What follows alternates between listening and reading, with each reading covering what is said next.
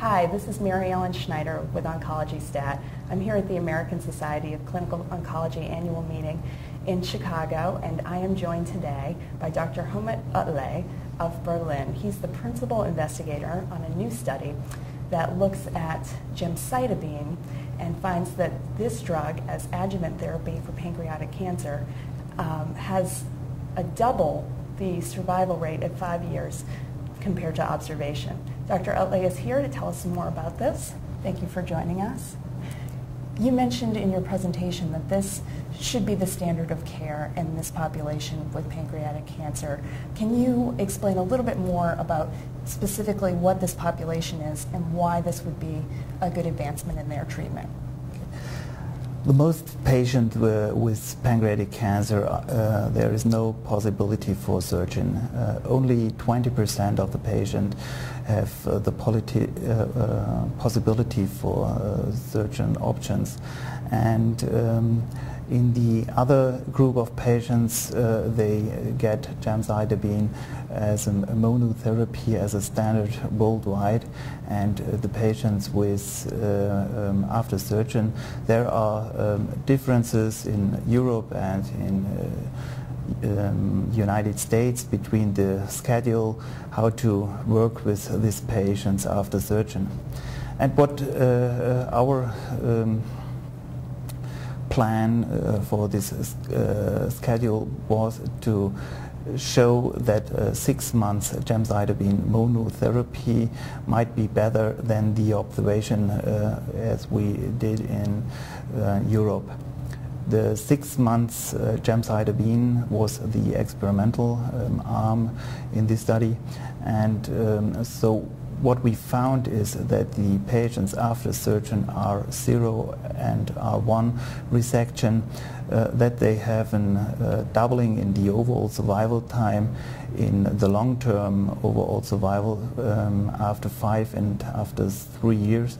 And this was very interesting because these showed an option for the patient in future that they can treat after surgery for 6 months with a very easy therapy, gemcitabine mono.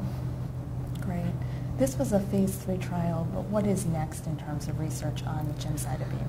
So, what we saw at ASCO, that for the palliative setting, it was 2005. So we presented in the same year our disease-free survival data.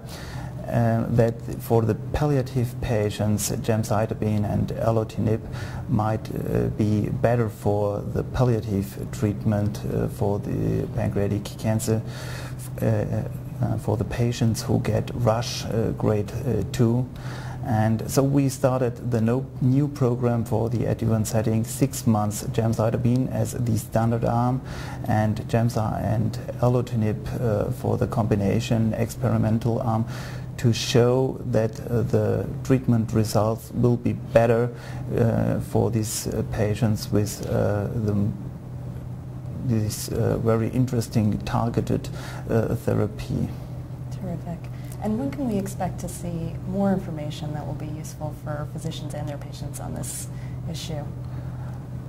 So I think more information about this done study, the CONCO-001 study, will be possible in the internet, and we will make a full paper, and we hope that we can publish this as early as possible, and we will write the paper now, and so I hope the whole results can be read in